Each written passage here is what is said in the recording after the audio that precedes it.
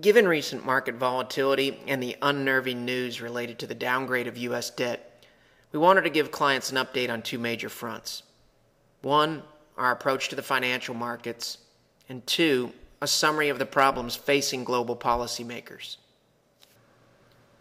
Since we place a significant weight in our decision-making process on historical studies of markets and several risk-reward models that we have developed based on those studies, we wanted to address a question that comes up from time to time, especially during volatile periods or during the transition from a bull market to a bear market. Are your market models broken? On February 13, 2008, with the S&P 500 trading at 1348, we sent clients an update with the title, Technical Breakdowns Call for More Hedging.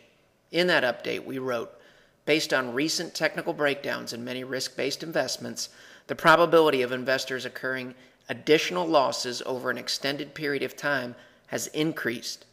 The technical and fundamental outlook now favors bearish outcomes over bullish outcomes. Make a mental note of the date February 13th and the level of the S&P 500, 1348. We'll revisit those shortly. Let's fast forward now to June 12th of 2009, when the S&P 500 was trading at 946. We sent clients an update titled, If It Looks Like a Bull, Walks Like a Bull, and Acts Like a Bull. In that update we wrote, no one, including us at CCM, can definitively say a new bull market has or has not started. Only time and future market action will tell. However, we can confidently state that what has transpired since the March 2009 lows compares very favorably with the end of a bear market and the beginning of a new bull market. What we're looking at here is the S&P 500 index. This is 2007, 2008, all the way up to 2011. This blue line is the 200-day moving average that we talk a lot about. Notice here, stock market above the 200-day moving average, odds still favor higher highs, crosses over here, rolls over, odds favor lower lows. Get the reverse here, we're in a bull market. Now, let's talk about, are the models broken or have they helped us in the past? Here's where we made the bearish call in February of 2008. After the models helped us make a bearish call right here, and we said the odds now favor lower lows, stocks did indeed fall over 50% after we made the call right here to these lows in March of 2009. Here's where the models helped us make a bullish call where we basically said the odds now favor higher highs. After we made the bullish call in here in June of 2009, the S&P 500 gained 45% roughly up to this high right here. Now, there's a few takeaways here about, are the models broken and do we know what we're doing? Because we understand and respect that there are times in the stock market where you don't look like you know what you're doing. But let me explain why that happens under our models and under our systems. It's somewhat built into the model. So if you understand that, it's not as concerning. It's always concerning and always unnerving for everyone, myself included, when the markets aren't doing well. But I understand how the models work, so I also understand that they're really not broken. Let's revisit the bull market here. What you do during a bull market with our models is you give the bull market the benefit of the doubt because the odds favor higher highs. So for example, here, in this downturn here, you try to stay with the market, stay invested during the correction, because if you do, you're able to capture the gains with these higher highs. Eventually, when a bull market ends and rolls over, our models in here still give the bull market the benefit of the doubt. And this is the area where you frankly look like you don't know what you're doing. You look kind of stupid for a while. It doesn't feel good. You stay with the bull here because the models are still telling you that the odds favor higher highs. And if you're in a bull market, you're supposed to stay in this market because you'll probably end up here. Eventually, the market rolls over enough where the models start to tell you, hey, you know what? The odds don't favor higher highs anymore. Now they favor lower lows. So there is a period here in the model where you don't look like you know what you're doing, and it looks like the models are broken. Eventually, the model says, look, you can't stay with this anymore. Now you got to get defensive, even though you gave it the benefit of the doubt down here and gave back some gains. Same thing occurs here. The model tells you here to be skeptical of this rally because the odds still favor lower lows. There's a period in here with the models where you don't look like you know what you're doing and you look kind of stupid. Eventually, the models turn and they say, okay, now the odds seem to favor higher highs, so instead of giving the bear market the benefit of the doubt, you give the bull market the benefit of the doubt. Some other takeaways. Last summer, in 2010, we had some pretty sharp declines. And you'll remember in here, if you go back and read what we said to clients, we said that we were sitting on a fine bull-bear demarcation line. That's kind of where we are today. Here you try to stay with these markets because you believe that you're going to reach a higher high. It became very shaky in here, and that's where we are now. It's somewhat uncertain. The odds are still favoring higher highs in this market right here, but they're very, very, very close to slipping into this territory where they favor lower lows. What happened here was the Fed came in late August of 2010, I believe it was August 27th, giving their Jackson Hole speech, and they hinted at QE3. Luckily, our models told us not to give up on this market. We were able to migrate back towards risk, and thankfully at the end of the year we were in the black and made money. We're in a similar situation here as we were here. We're sitting on that fine bull-bear line. We looked like we didn't know what we were doing here. As it turns out, the models were right. It was smart to try to hang with this market because we did make higher highs. You can see the 200-day moving average is rolling over here. This is a bad sign. It's somewhat similar to where we were here. We're still in this area today. It's not time to fully give up on this market. And ironically, the Fed's Jackson Hole speech, which was given in here, is coming up again in late August of this year. So we're going to have to be a little bit patient here. So what are we going to do going forward? We're going to do one of two things. The models are either going to roll over and we're going to migrate to a bearish position, or the market's going to remain above that fine bull-bear demarcation line, and we're going to migrate back towards a more bullish stance. Right now, every day that passes, it's appearing more and more likely that we're going to roll into something like this. We're just not there yet. Now, some other takeaways are, notice this. Here's where the models correctly made a bearish call. But notice after that happened, there's a sharp rally here where, again, it looks like you don't know what you're doing. But notice here where the rally failed. It failed at the 200-day moving average. Here, the rally didn't fail at the 200-day. So this was a big indication that this market may go on and make higher highs.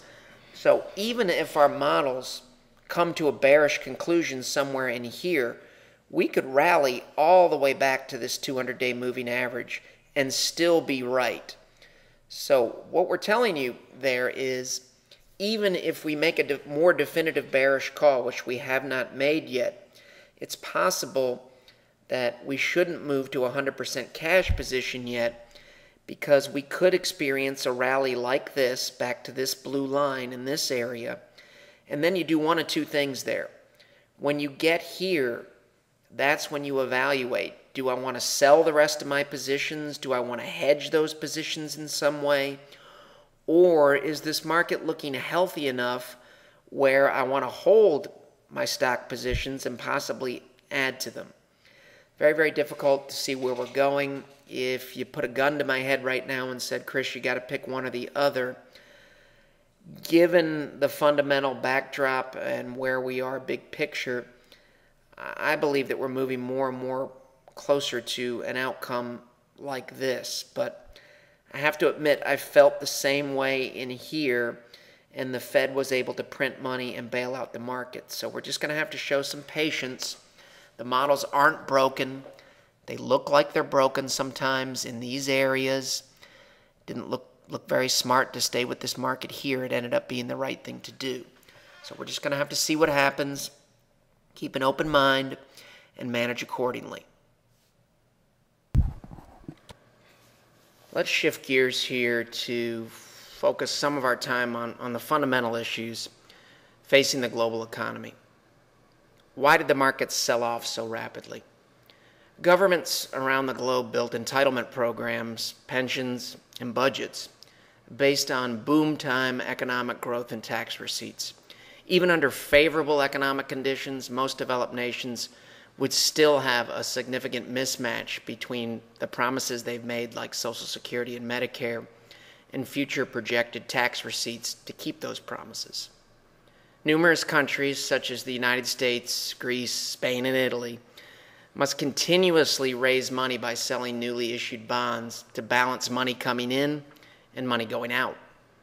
With persistent problems in the labor markets and slow economic growth, bond investors have been questioning the ability of countries to keep all their promises, especially promises made to current bondholders. The budget issues that we just spoke of have been well documented for some time. So a fair question becomes, why is all this coming to a head now? There are three main drivers or answers to that question. One would be weak economic growth. The second one would be that governments have limited options available to them to try to stimulate the economy. And the third one would be there's a waning confidence level in the Federal Reserve or central bankers' ability to potentially continually bail out the economy time after time. They were able to do it in 2009. They were able to do it again in the summer of 2010. And the jury is still out as to whether European central bankers and the Federal Reserve here in the United States can pull another rabbit out of their hat and get these markets to stabilize and possibly go on to make higher highs. The biggest issue is weak economic growth. Recently, we had revisions announced for first quarter economic growth in the United States, and they revealed a weaker than expected economy, which is hovering, frankly, around what's known as stall speed. Think of an airplane, a jet. It has to maintain a certain speed. If it drops below that speed, it starts to fall. The economy is the same way. You've got a growth level somewhere in the neighborhood of 1% to 2% that's needed to keep the economy aloft. Over the past 2 years, policymakers have attempted to prime the economic pump via more deficit spending and asset purchase programs, which have been fueled by printed money. Governments have tried to grow their way out of this mess, thinking if they can get the economy turned around, tax receipts will increase, and they'll have some time to get their fiscal house in order. During the 2007 to 2009 financial crisis and in the aftermath, the United States government increased deficit spending on a massive scale in the hopes of priming that economic pump. While deficit spending helped improve economic and financial market conditions over the past 2 years, it did not address structural economic problems. If the problem in 2007 was too much debt, and you take on more debt to stimulate sustainable economic growth, you better get sustainable economic growth. The growth currently does not appear to be sustainable, and the financial markets know bailouts and massive stimulus spending are really off the table now, especially given the recent downgrade to the debt rating of the United States. The financial markets are also well aware that global central bankers like the Fed are down to a very short list of options. Interest rates have been at near zero levels from a policy standpoint for some time, and the economy and financial markets are still having trouble gaining traction. Weak economic growth, high unemployment, and fragile financial markets in a zero-rate environment tells us something. We've got a serious structural problem we're still facing globally, problems plural. If the economy and markets can't keep their balance in these ultra-loose monetary conditions, you really have to say, look, something has got to be wrong here. The depth of the problems that we face may be too great to print our way out of it this time. The material in this video has no regard to the specific investment objectives, financial situation, or particular needs of any viewer. This video is presented solely for informational purposes and is not to be construed as a solicitation or offer to buy or sell any security or any related financial instruments, nor should any of the content be taken as investment advice. Any opinions expressed in this video are subject to change without notice, and Ciovacco Capital Management, LLC, or CCM, is not under any obligation to update or keep current the information contained herein. CCM and its respective officers and associates or clients may have an interest in the securities or derivatives of any entities referred to in this material. CCM accepts no liability whatsoever for any loss or damage of any kind arising out of the use of all or any part of this material. We recommend that you consult with a licensed and qualified professional before making any investment decision.